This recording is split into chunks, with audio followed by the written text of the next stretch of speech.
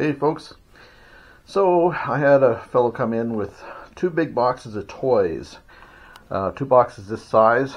There's my vintage inspector here, Jake, and anyway, I went through them and pulled out basically a box's worth of toys.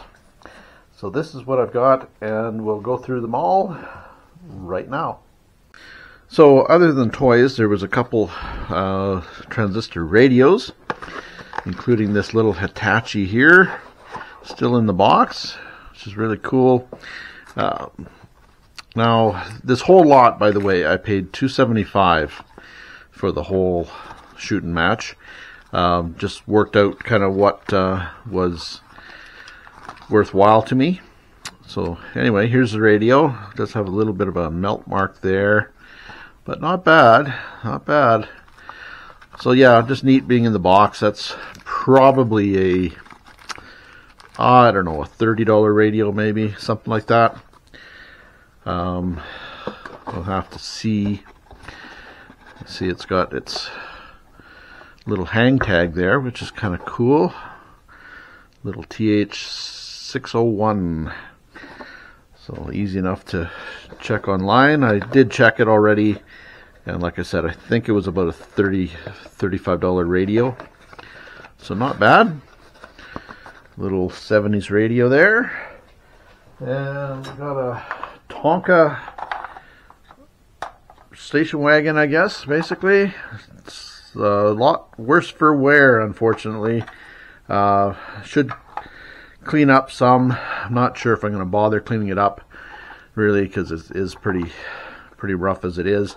I do have a fellow that buys rougher toys for restoration, so that's probably a good candidate for him. And then I got a Coca-Cola truck, Buddy L, made in Japan. The neat thing about this one, unfortunately, it is missing this here. Not sure what went there, but it's got all its little, or some of its little cases, little Coke bottle cases, and its little cart as well, which is kind of cool. That'll be the first thing that goes missing, I'm sure. I don't think it sits in here. Well, maybe it does. Well, maybe not. I don't know. We'll see. Oh yeah, maybe it does. There. Sits in here like that. Look at that. Oh, maybe that's where it sits. Okay. Anyway, Buddy L Coke truck. That's cool. That's $65, something like that. Not huge money. 45 to 65, something like that. And we got a Matchbox, I think. Yep, Matchbox Super Toys, the big Dodge semi-truck with its B-train trailer here. I think that's what they call them, B-trains. A double trailer like that's called a B-train, I think. I'm pretty sure. Anyway, quit playing with the toys here. Just get them all out. And then got a digital diamond baseball game. So still in the box, which is cool. Haven't tested it. I'll have to do that. I think this one is about a 60. I don't know. There was one. I've got two digital games here. One was only about $30, and one was about $65. So not bad. I'll show you the second game here in a moment. Another little vintage electronics game. It's a Sears Grand Prix. Now there's some variations on this particular game. This one is a Sears version, but basically it has the car that just goes side to side, and then the track moves underneath it. So yeah, kind of cool. But yeah, battery compartment's pretty clean. So that one probably works, or it doesn't work, and that's why it's so clean. Could be. So there's that one. There we go. So there's that one. Sears Grand Prix. This one I was hoping was worth a lot more than it was. I did a check on it. Turns out they're about $25, something like that. It's a Tonka snowmobile. This one's a Arctic Cat. It's missing a part of its decal as well, but still an El Tigre. So that's kind of neat, but unfortunately that's not the model that's worth money. There's another TRX, I think it is, or something that's about a $65 US toy, whereas that one's, I think, $25, $30, maybe. And then we got a true scale tractor, die-cast tractor with steel wheels, a little bit different, but missing a grill, unfortunately. So still $25 to $30 tractor, maybe. Something like that. And then we got a remote control car, TRS-80. That's kind of neat. If you remember the computers that Radio Shack made, and this is a Radio Shack product, they've got TRS-80 on the side of their race car as well, and Tandy. But yeah, TRS-80s were a model of computer, actually, back in the late 70s, early 80s. Yeah. Anyway, so there's that. Kind of a neat one that comes still with its instructions, and there's a receipt in here. You want to know how much that one cost? One racing car for $17.95. So $18.85 Canadian is what it sold for. So, which was probably a fair bit in the in 1980. That's what it was from. So just past the 70s. Still with the box. Box is probably the cooler thing about it. So that's kind of neat. But yeah, we got the antenna on it there, so we can't put the box lid on. And then we got a Dinky Wrecker, or Calmer. So Dinky Service Wrecker. And then we got a VW, Tonka VW. And surprisingly, they don't go for a lot of money. This one's probably only going to get $15 or $20. So yeah, unfortunate, but that's what they're worth. So got to go with that. And then we've got a really good toy, but it's really dirty. Needs a really good clean. This is a little Beaver. So hopefully it's going to clean up nice. Because I allowed about 50 Canadian for it. It's worth about 100 Canadian thereabouts in this condition, maybe 100 and a quarter or so. It does have a little bit of a bent bumper back here, but could be straightened out. So hopefully that'll clean up. That'll take me half hour to give it a good clean. So, but that's probably the best toy in my opinion in the batch, but there is others here which are still pretty cool.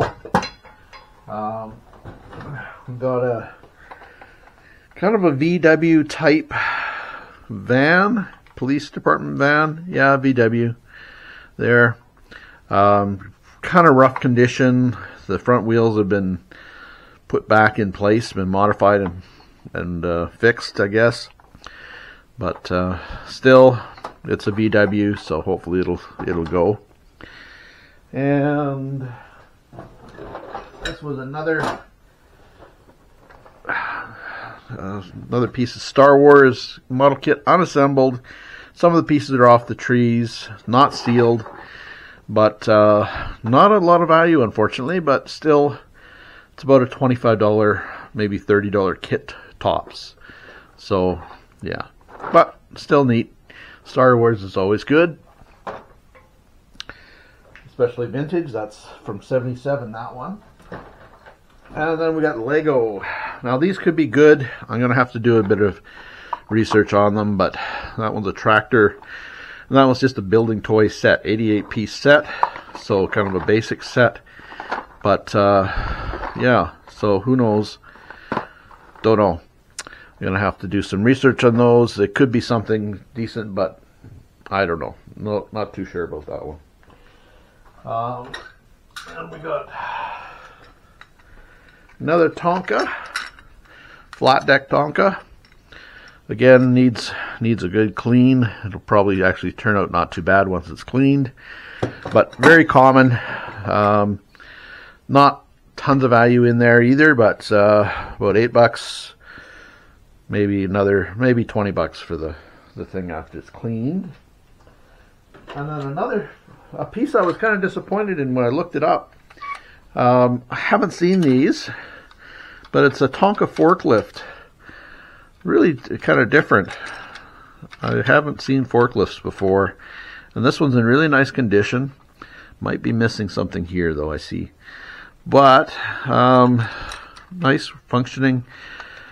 Not, again, I thought, you know, that's got to be a $65, $75 toy, but apparently it's about half that. It's about $30, $35, maybe $40 type thing. Not a big ticket item, unfortunately, but still a neat Tonka piece. But 70s or early 80s perhaps. So yeah. Then we got a little Tonka tractor thing here. Don't know, nothing too special about that. Then we got another probably Erdl die-cast tractor, an International. Yeah.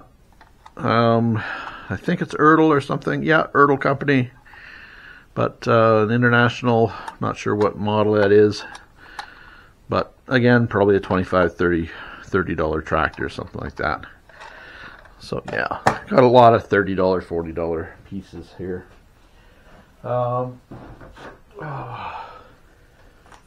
This just came by accident. I left it in the box by accident. Fred the fireman. Shouldn't have been in there, but excuse me. And another little tin car.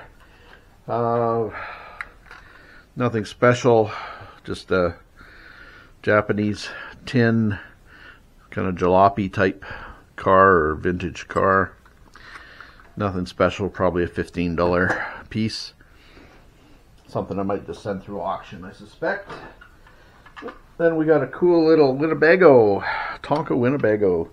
Just a little guy. The bigger ones are the ones that are worth money. But anyway, still neat little Winnebago. And then we got another box radio, Playmate. Just a beige one or brown one, but boxed is neat. So not a big dollar radio, again, probably $15, $20, something like that, I suspect. Not a big ticket item. I do have a couple of neat ones coming up, guys. Then we got a boxed Greyhound bus. So just a Greyhound bus bank. These are relatively common. I think they're 15 bucks, something like that. So still kind of neat that it's got its box. Although the box is nothing, it's pretty bland. But still kind of neat stuff. I got a McLeod's truck. So fairly heavily played with. Kind of a little bit slanted there. I guess, oh, it bends back pretty easy. But anyway, that's, yeah, McLeod's. I'm going to get the tape off there. Oh, there we go. But yeah, heavily played with, but still it's there. So we got that one. Excuse me, folks. Excuse me. And a couple other things that I didn't mean to end up getting, but a Snoopy guitar, again kind of rough. So, and Disneyland magazine, terribly special there. And then last but not least, got a couple other neat pieces. We've got a really nice condition T6 Tonka dozer, or Tonka front end loader rather, not dozer. Is missing the backhoe. Normally these have a backhoe on them that tend to go missing. But yeah, so that's cool again. Unfortunately, probably only about a $35 toy. But still cool, still cool.